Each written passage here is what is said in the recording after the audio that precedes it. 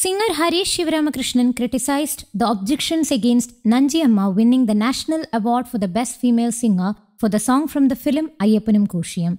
Harish responded that there is no intellectual distance between those who say that Nanjiamma's song is not scientific enough and those who say that rareness has been lost no matter what experiment they see, he said via a Facebook post.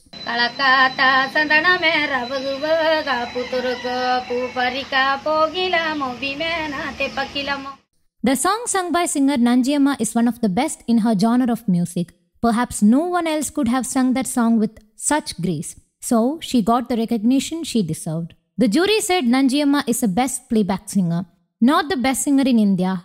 Harish noted that he disagreed with all the reactions, that it was a gratis given to a tribal member and that the award was given to honor one from the tribal community in Kerala. Soon after the award announcement, music director Linu Lal had opposed conferring the national award to Nanjiamma.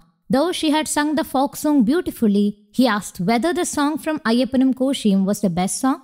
Linu Lal opined that she cannot sing according to the pitch. He also added, Nanjiamma can't sing a normal song even if given a month. And doesn't this recognition give insult to those who have devoted their lives to music?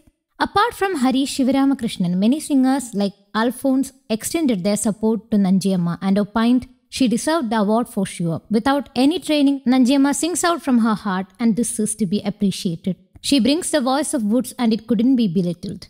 Many celebrities criticized the objections made by Linu Lal through his Facebook Live and tried to make him realize what he said was baseless. News Desk, Kaumudy Global.